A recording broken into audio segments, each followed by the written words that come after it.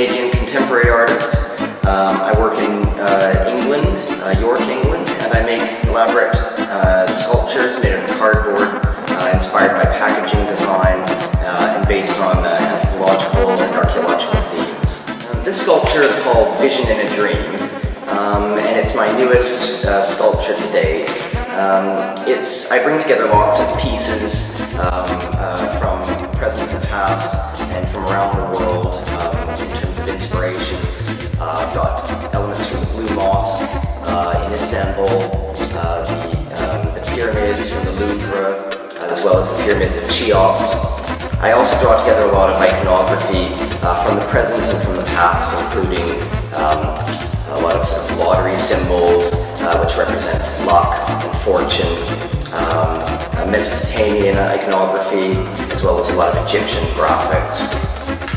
The artwork is based on the idea of figures wanting to sort of ascend towards the top. So you have graphics derived from the Tower of Babel towards the bottom of the figure.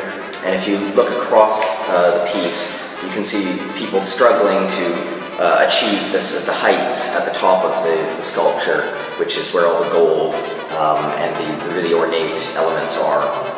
As they reach the head, you sort of get a sense of a foreboding of danger, as figures often derive from mythological as well as heraldic forms, such as on flags and shields, that seem to protect the head from people being able to ascend to the top, which is created like a kind of paradise space.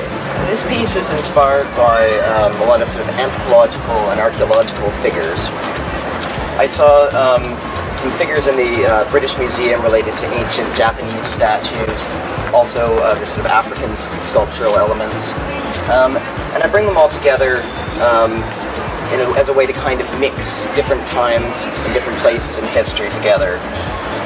This figure, I wanted him to appear a little bit menacing, almost a little bit scary in the way that lots of statues were there to protect or to scare away people from sacred places. I've created the head as a sort of sacred cell. Inside it there is a sort of golden cube. The golden cube is like a prized possession in the middle of the sculpture. There's figures around the wall in what is kind of like a sacred space. The figures are taken from the Chrysler Building in New York. It was called, I believe it was the Sky Lounge, and it was, of course, a place where the rich would collect and sort of visit and meet.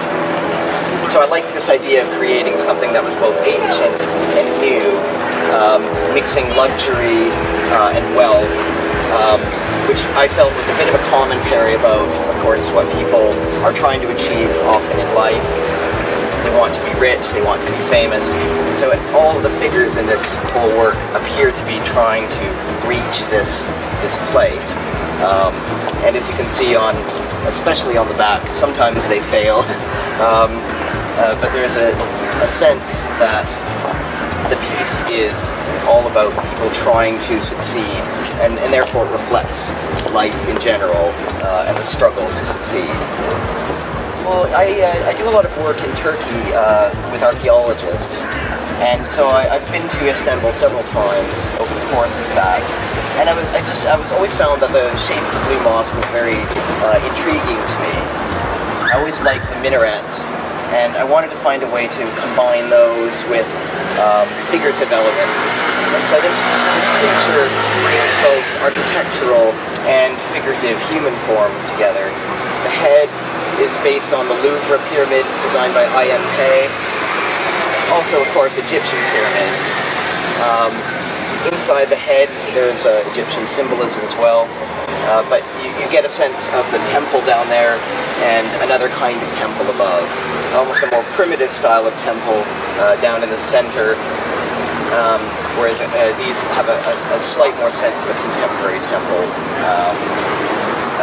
But overall, you sense like a kind of a beginning and not necessarily an ending, but a paradise zone that people are trying to achieve.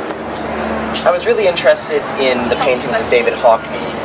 because he often tries to combine often sort of medieval or Renaissance imagery into very contemporary paintings.